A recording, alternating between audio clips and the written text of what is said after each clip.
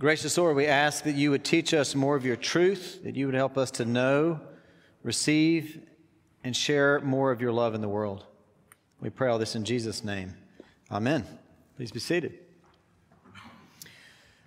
About 5 years ago, there was a study done that came back, and it was looking at what stresses people out.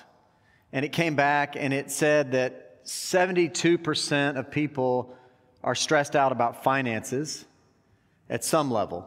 And it came back and said 22% of people are extremely stressed out about finances. About the same time, about a year in front of that, one of the big national banks had done some survey work, and they came back and said when people take up various topics, the number one topic that people find the hardest to speak about is finances. It was 44% of people said that was the most difficult topic. The second one was death at 38%, and then I think religion and politics were further down the list. So we arrived today at another one of these topics that's one that impacts almost everybody, but it's also difficult to talk about. And on top of that, we're not only doing that, but we're trying to figure out how we help a friend that's going through this. So it's a very difficult and complicated topic, and I'm going to ask for lots of grace on today's sermon about different things that might be said or not said in this. But what we want to do today, we're doing this, we're going to take up this whole topic as the final sermon in a series that we've been doing that's entitled Helping a Friend in Hard Times. And all of these sermons are up online if you want to go see them. But we started talking about how everything is based on the hope, the living hope through the resurrection of Jesus Christ. We started that on Easter. And then we talked about depression in dark places. We talked about divorce. And today we're going to talk about money issues. And where I'd like to go today is I would like to give a bit of a meditation about Christians and money, because it's going to affect everything we talk about after that. And then for the second part, I want to explicitly talk about what are some ideas about what you might say to a friend that's going through such a hard time.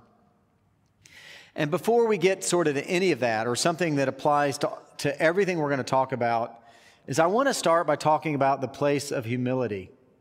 And here I want to begin by saying a thank you to you for all of those who wrote in this past week when I asked for input, who took time to write. I know some of you are really, really busy, stayed up late. I got several multi-page emails and letters about this topic. But one person who wrote in, one of the people who wrote in with a really long response, ended it by saying, the bottom line is, be kind and be humble as you try to help others.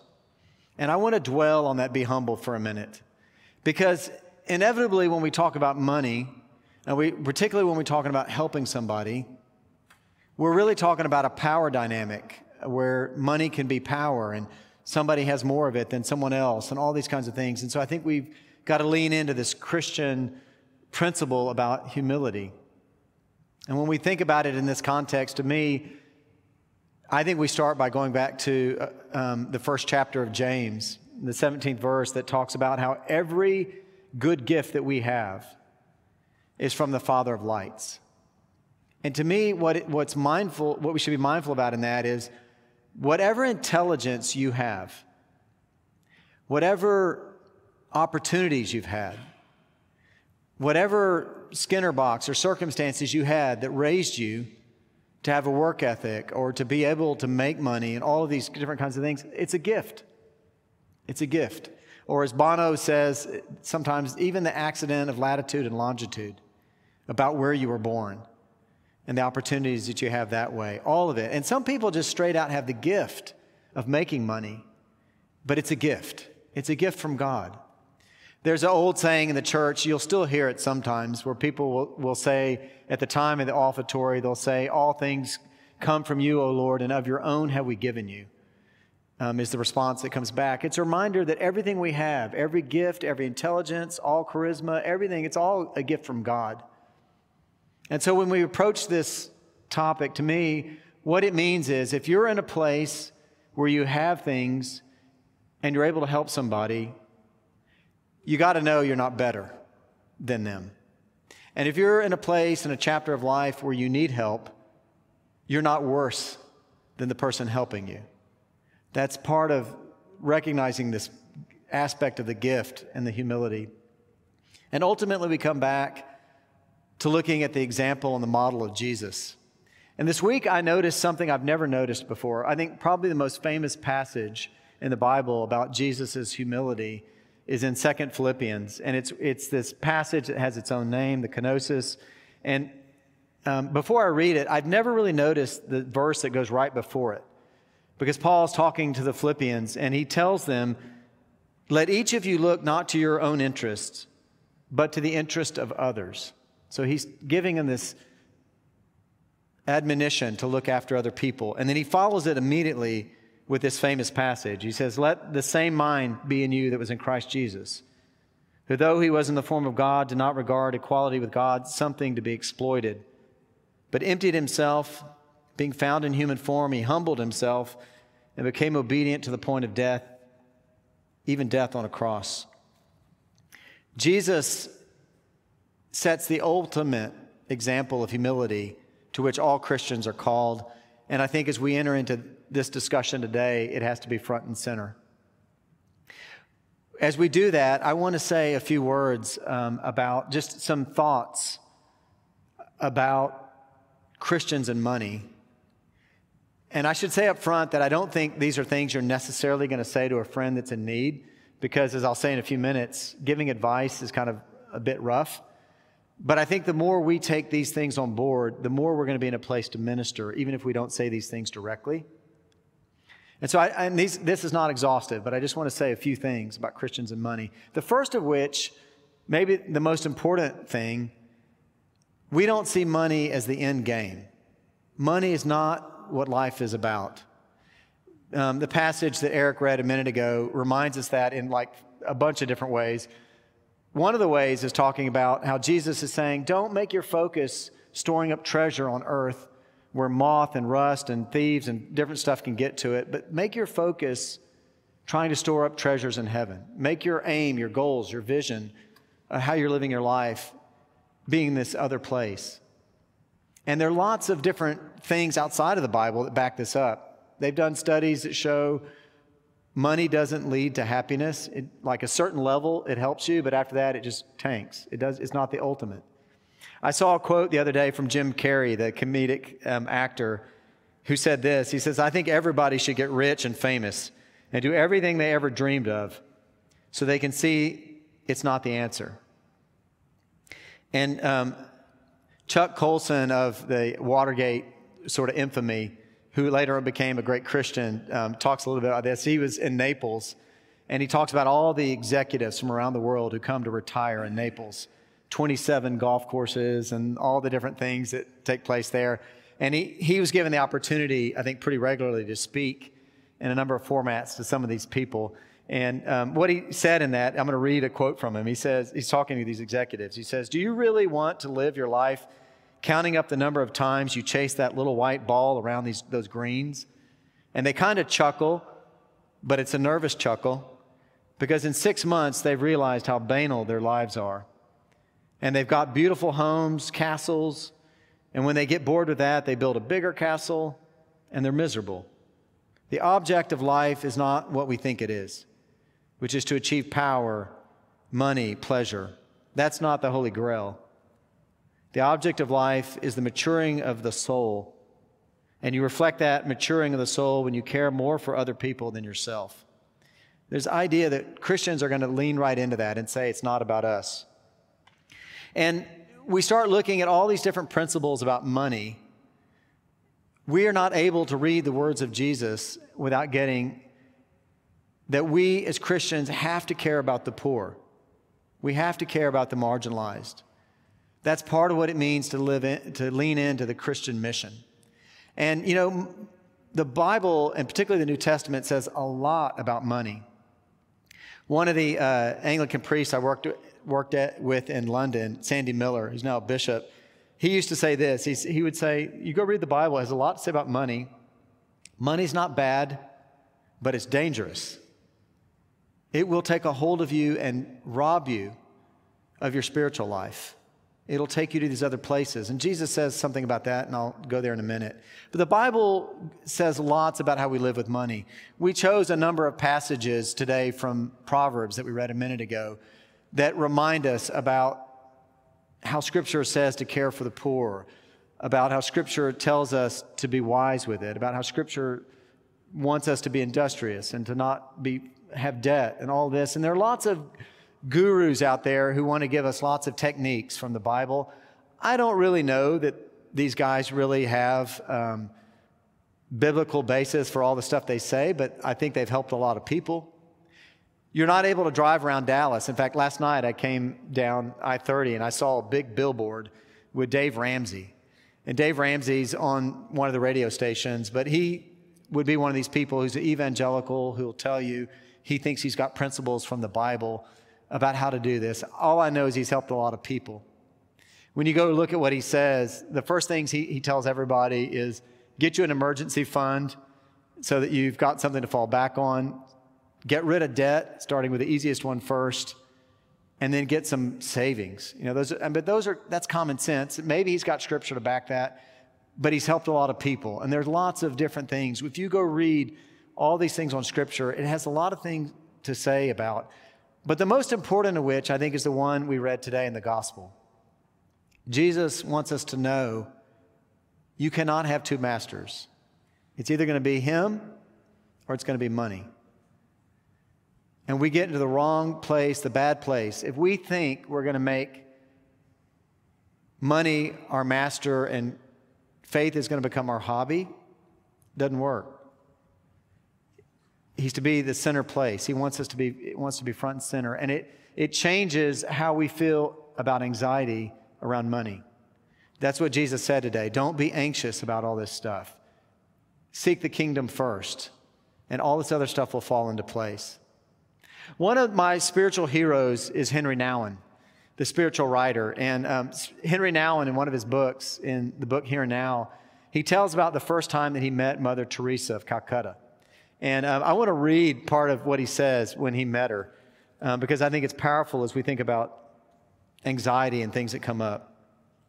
He says, I was struggling with many things at the time and decided to use the occasion to ask Mother Teresa's advice. As soon as we sat down, I started explaining all my problems and difficulties, trying to convince her of how complicated it all was. When after 10 minutes of elaborate explanation, I finally became silent, Mother Teresa looked at me quietly and said, well, when you spend 1 hour a day adoring your Lord and never doing anything which you know is wrong, you'll be fine. Jesus says, strive first for the kingdom of God, and all these things will be added. It's a daily endeavor for us to do that. The final thing I want to say before we switch gears is what maybe you expect a clergyman to say, but it's the importance of giving.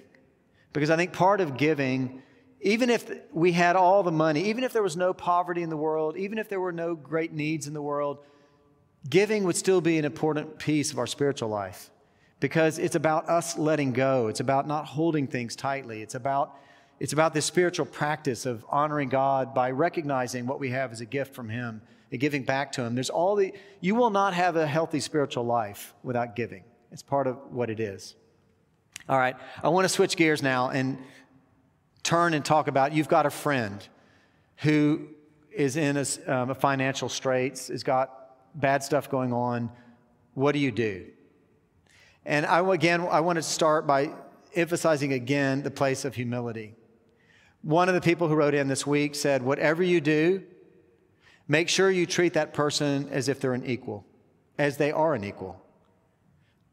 Don't treat them any other way. So be humble, be kind.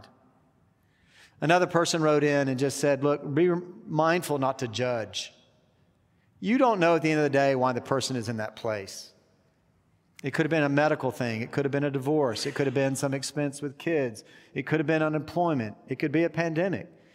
And yes, it could be bad decisions. But don't judge. We're meant to be agents of hope. Other people wrote in. I had one person who wrote in who was telling me things not to do. And one of the things they said is don't glare at them and don't bring this judgment down on them for whatever is going on in their life. And he talked about how when he was in this place, he was also unemployed, struggling with, about to slip into depression. And he said this, because you have so little to be happy, hopeful, or excited about when you're unemployed, it's very tempting to reach for the comfort of an escape or some retail therapy. Have compassion. Don't judge. It's hard when you're in those places. And it's easy for us to get the feelings. Other people wrote in today that said the feelings they had when they're in that place is a feeling of shame and a feeling that you're a failure. That's the place in which we want to speak hope into.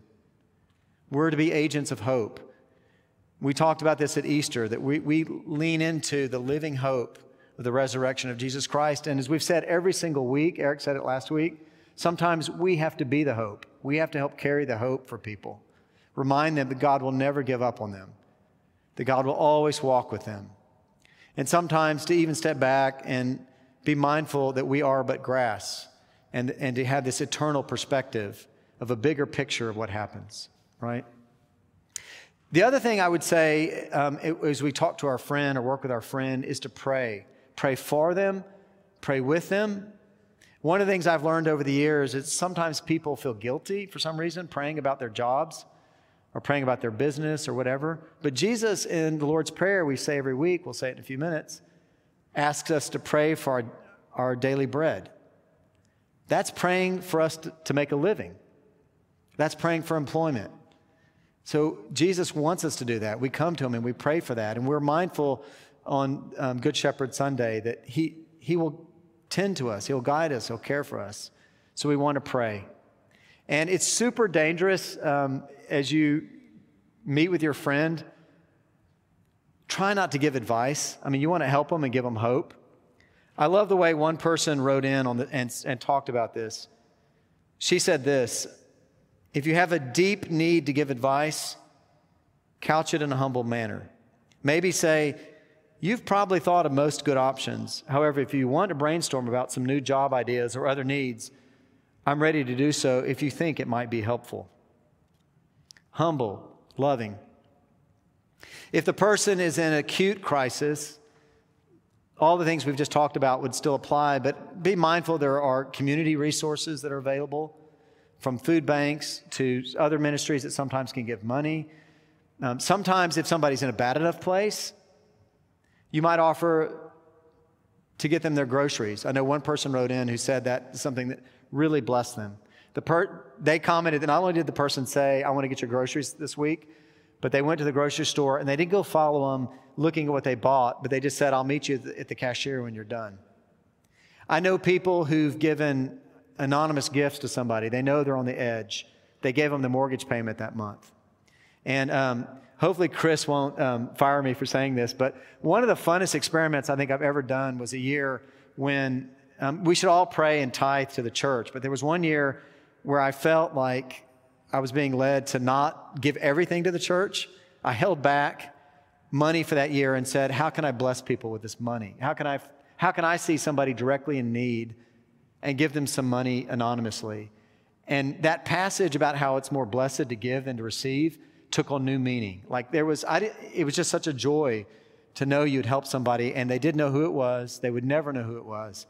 And it was just a gift to get to do that. There are all kinds of ways that you can help people in that way. I had another friend who went through a year and a half of unemployment. And he wrote in to talk about how one of his friends told him, hey, just assume if we go out together, I'm picking up the tab. We're not talking about it. It totally doesn't matter to me. We're not going to keep track, and you won't owe me. It's this idea that it was just a feeling of acceptance and blessing in that, right? And I'll say this as we wind things up. You know, this is for acute stuff. Be mindful there are also people who go through crisis. We may not be acute, but they're in extreme stress. And remember that people can go through this at any economic level. Because at the end of the day, you can make a ton of money, but if you spend a ton of money plus, you're going to be headed towards a crisis, right? And that happens. And one of the things we might do as we talk about planning goes back to one biblical principle. When we talk about giving, one of the things Scripture talks about is giving from first fruits. And over the years, I've reflected on that. And part of the reason I think that is because if we don't say, I make X amount of money before we start building our budget, say I'm going to give, we can build our budget or just let our budget happen, and we get to the end and we're like, oh, I don't have any money left to give. Because we've made all these decisions we may not see. We made a decision about where we live and what we pay. We made a decision about this club we pay for, all these things, and we get to the end, and it's like, sorry, Jesus, I don't have much left. But God says give up front and then build things from there, right? That it's a matter of bringing it up to the front. And it blesses us as we do that and as we learn that. And it's just a planning thing, right? That comes in. I know that's the way, I should just speak for myself. That's the way it's been for me. As we wrap this sermon series up, I think there are lots of ways we can help friends in hard times. At the end of the day, the single most important thing, I think, is to remember that we're meant to be agents and ambassadors of God's love, mercy, grace, and hope. And I believe as we pray for our friends and as we go into those places, God's Spirit will lead us and guide us and will give us the words and will help us figure out how to bless others as instruments of God. Let's pray. Gracious Lord, we thank you that you love us. You never leave us. You never give up on us. And whatever we go through, you're with us. And we thank you for friends along the way that help us. And in our own season, we ask that you would help us to be a friend that blesses others. Not of our own steam, but of yours as you work through us as instruments. We pray this in Jesus' name. Amen.